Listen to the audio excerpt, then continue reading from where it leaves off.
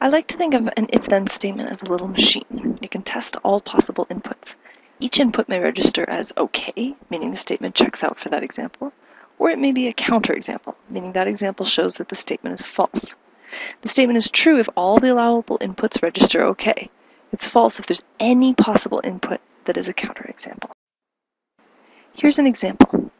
If x is an odd integer, then x squared is an odd integer. The possible universe of things we could put into x is infinite, but I'll put a few examples: 7, 8, pi, root 3, sock.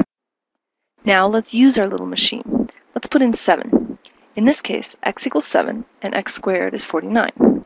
The hypothesis, underlined in blue, is x is an odd integer. For this example, this is true.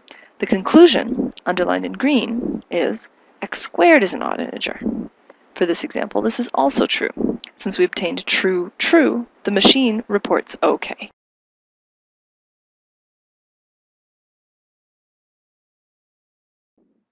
Let's try 8. X equals 8 and x squared equals 64.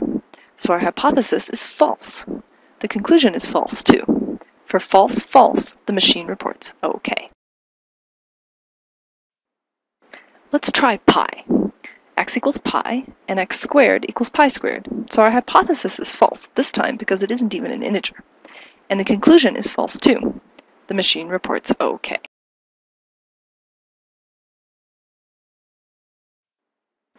Now let's try square root of 3. X equals square root of 3, and x squared equals 3. The hypothesis is false again, but the conclusion is true. But that's OK.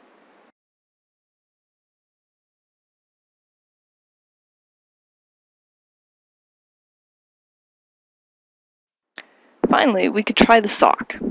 X equals sock, and x squared equals, well, sock squared doesn't make any sense since we haven't defined the meaning of squaring for socks. So the hypothesis is false, a sock is not an integer, and the conclusion is actually nonsense.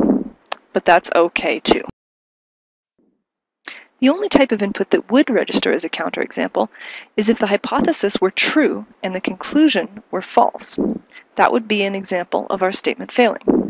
For this statement, in fact, there's no examples I could try that would cause the machine to read counterexample. That's because the statement is in fact true. But since there are infinitely many examples to try, I can't do that by exhaustive checking. I need a proof.